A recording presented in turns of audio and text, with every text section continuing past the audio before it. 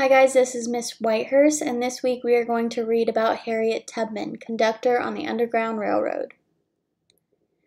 The railroad runs to Canada along the eastern shore of Maryland, in Dorchester County and Caroline County. The masters kept hearing whispers about the man named Moses, who was running off slaves. At first, they did not believe in his existence. The stories about him were fantastic, unbelievable. Yet they watched for him. They offered rewards for his capture. They never saw him. Now and then they heard whispered rumors to the effect that he was in the neighborhood. The woods were searched. The roads were watched. There was never anything to indicate his whereabouts. But a few days afterward, a goodly number of slaves would be gone from the plantation. Neither the master nor the overseer had heard or seen anything unusual in the quarter. Sometimes one or the other would vaguely remember having heard a whippoorwill call somewhere in the woods, close by late at night, though it was the wrong season for whippoorwills.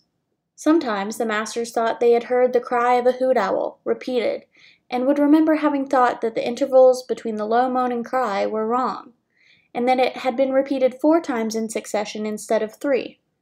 There was never anything more than that to suggest that all was not well in the quarter. Yet when morning came, they invariably discovered that a group of the finest slaves had taken to their heels. Unfortunately, the discovery was almost always made on a Sunday. Thus a whole day was lost before the machinery of pursuit could be set in motion. The posters offering rewards for the fugitives could not be printed until Monday.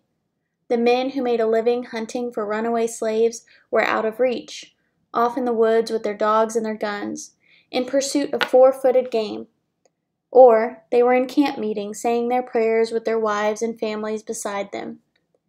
Harriet Tubman could have told them that there was far more involved in this matter of running off slaves than signaling the would-be runaways by imitating the call of a whippoorwill or a hoot owl, far more involved than a matter of waiting for a clear night when the North Star was visible. In December 1851, when she started out with the band of fugitives that she planned to take to Canada, she had been in the vicinity of the plantation for days, planning the trip, carefully selecting the slaves that she would take with her. She had announced her arrival in the quarter by singing the forbidden spiritual "Go Down Moses, Way Down to Egypt Land," singing it softly outside the door of a slave cabin late at night. The husky voice was beautiful even when it was barely more than a murmur borne on the wind. Once she had made her presence known, word of her coming spread from cabin to cabin. The slaves whispered to each other, ear to mouth, mouth to ear, "Moses is here, Moses has come, get ready, Moses is back again."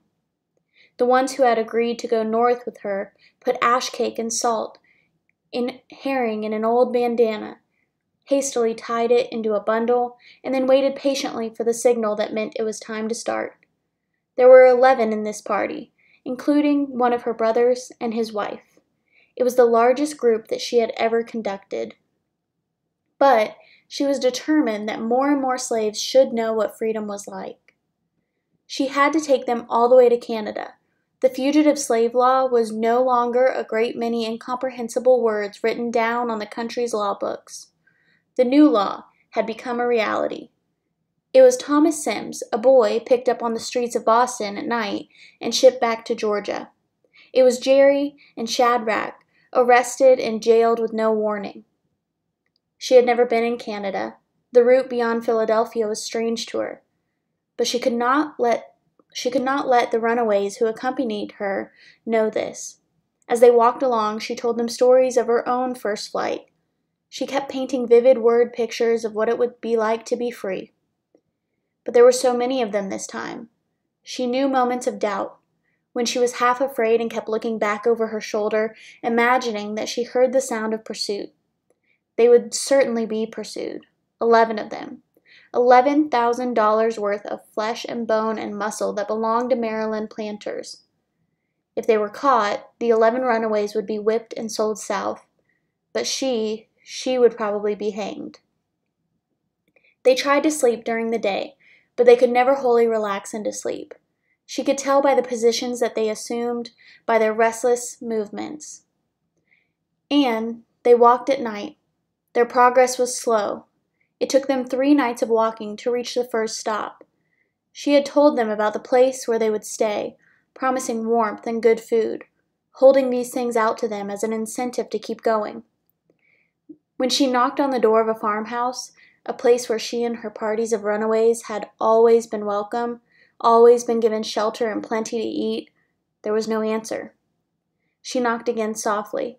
A voice from within said, "Who is it?" There was fear in the voice.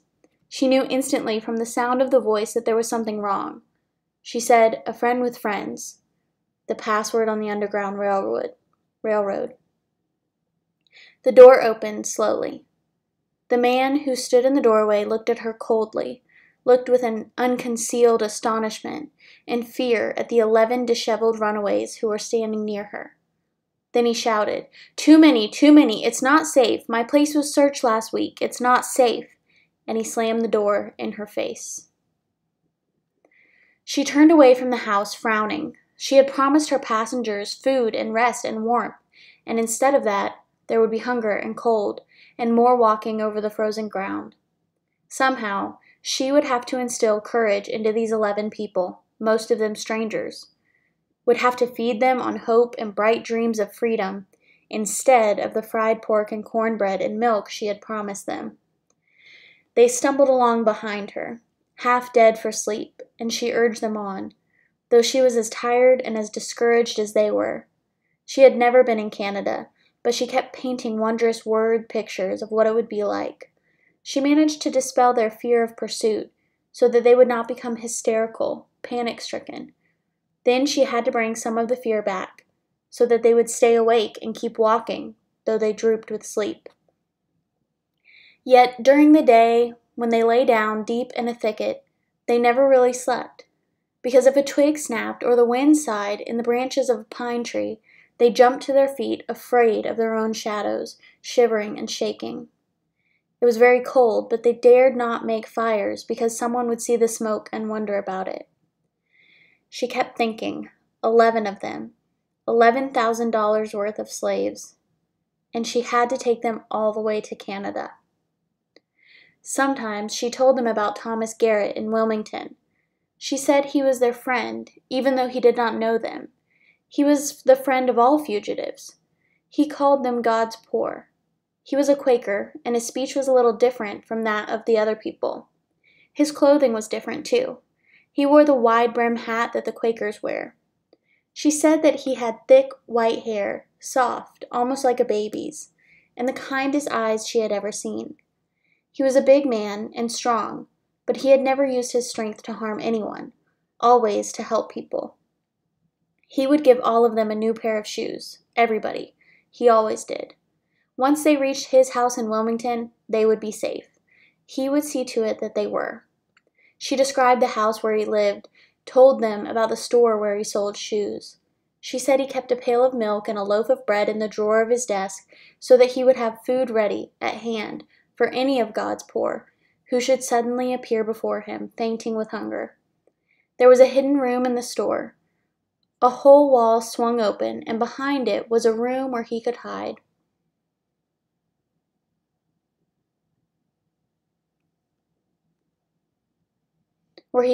Fugitives. On the wall there were shelves filled with small boxes of shoes, so that you would never guess that the wall actually opened. While she talked, she kept watching them. They did not believe her. She could tell by their expressions. They were thinking, new shoes, Thomas Garrett, Quaker, Wilmington. What foolishness was this? Who knew if she told the truth? Where was she taking them anyway? That night they reached the next stop, a farm that belonged to a German. She made the runaways take shelter behind trees at the edge of the fields before she knocked at the door. She hesitated before she approached the door, thinking, suppose that he too should refuse shelter. Suppose, then she thought, Lord, I'm going to hold steady on to you, and you've got to see me through, and knocked softly. She heard the familiar guttural voice say, "Who's there?" She answered quickly, "A friend with friends." He opened the door and greeted her warmly. "How many this time?" he asked. 11, she said, and waited, doubting, wondering. He said, "Good, bring them in." He and his wife fed them in the lamp-lit kitchen, their faces glowing as they offered food and more food, urging them to eat, saying there was plenty for everybody. Have more milk, have more bread, have more meat. They spent the night in the warm kitchen. They really slept all that night and until dusk the next day. When they left, it was with reluctance. They had all been warm and safe and well fed. It was hard to exchange the security offered by that clean, warm kitchen for the darkness and the cold of a December night.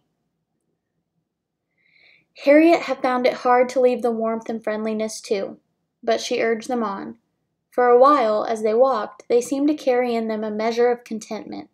Some of the serenity and the cleanliness of that big, warm kitchen lingered on inside them. But as they walked farther and farther away from the warmth and the light, the cold and the darkness entered into them. They fell silent, sullen, suspicious. She waited for the moment when some one of them would turn mutinous. It did not happen that night. 2 nights later, she was aware that the feet behind her were moving slower and slower. She heard the irritability in their voices, knew that soon someone would refuse to go on. She started talking about William Sill and the Philadelphia Vigilance Committee. No one commented. No one asked any questions. She told them of the story of William and Ellen Craft and how they escaped from Georgia. Ellen was so fair that she looked as though she were white, and so she dressed up in a man's clothing, and she looked like a wealthy young planter. Her husband William, who was dark, played the role of her slave. Thus they traveled from Macon, Georgia to Philadelphia, riding on the trains, staying at the finest hotels. Ellen pretended to be very ill. Her right arm was in a sling, and her right hand was bandaged because she was supposed to have rheumatism. Thus, she avoided having to sign the register at the hotels, for she could not read or write. They finally arrived safely in Philadelphia and then went on to Boston. No one said anything. Not one of them seemed to have heard her. She told them about Frederick Douglass, the most famous of the escaped slaves, of his eloquence, of his magnificent appearance. Then she told them of her own first vain effort at running away, evoking the memory of that miserable life she had led as a child, reliving it for a moment in the telling. But they had been tired too long, hungry too long, afraid too long, footsore too long. One of them suddenly cried out in despair, "Let me go back. It is better to be a slave than to suffer like this in order to be free." She carried a gun with her on these trips. She had never used it except as a threat. Now, as she aimed it, she experienced a feeling of guilt, remembering that time years ago when she had prayed for the death of Edward Brodus, the master, and then, not too long afterward, had heard that great wailing cry that came from the throats of the field hands, and knew from the sound that the master was dead. One of the runaways said again, "Let me go back," and stood still, and then turned around and said over his shoulder, "I am going back." She lifted the gun, aimed it at the despairing slave. She said, "Go on with us or die." The husky, low-pitched voice was grim. He hesitated for a moment and then joined the others. They started walking again. She tried to explain to them why none of them could go back to the plantation. If a runaway returned, he would turn traitor. The master and the overseer would force him to turn traitor. The returned slave would disclose the stopping places, the hiding places, the corn stacks they had used with the full knowledge of the owner of the farm, the name of the German farmer who had fed them and sheltered them. These people who had risked their own security to help runaways would be ruined, fined, imprisoned. She said, "We got to go free or die, and freedom's not bought with dust." This time she told them about the long agony of the Middle Passage on the old slave ships, about the black horror of the holds, about the chains and the whips. They too knew these stories, but she wanted to remind them of the long, hard way they had come, about the long, hard way they had yet to go. She told them about Thomas Sims, the boy who picked up on the streets of Boston and sent back to Georgia, She said when they got him back to Savannah, got him imprisoned there, they whipped him until a doctor, who was standing by watching, said, "You will kill him if you strike him again." His master said, "Let him die." Thus she forced them to go on. Sometimes she thought she had become nothing but a voice speaking in the darkness, cajoling, urging, threatening. Sometimes she told them things to make them laugh. Sometimes she sang to them and heard the 11 voices behind her blending softly with hers. And then she knew that for the moment all was well with them. She gave the impression of being a short, muscular, indomitable woman who could never be defeated. Yet at any moment she was liable to be seized by one of those curious fits of sleep, which might last a few minutes or a few hours. Even on this trip she suddenly fell asleep in the woods. The runaways, ragged, dirty, hungry, cold, did not steal the gun as they might have, and set off by themselves or turned back. They sat on the ground near her and waited patiently until she awakened. They had come to trust her implicitly, totally. They, too, had come to believe her repeated statement, "We got to go free or die." She was leading them into freedom, and so they waited until she was ready to go on. Finally, they reached Tom Garrett's house in Wilmington, Delaware, just as Harriet had promised. Garrett gave them all new shoes and provided carriages to take them on to the next step. By slow stages they reached Philadelphia, where William Still hastily recorded their names, and the plantations whence they had come, and something of the life they had led in slavery. Then he carefully hid what he had written, for fear it might be discovered. In 1872 he published this record in book form and called it The Underground Railroad.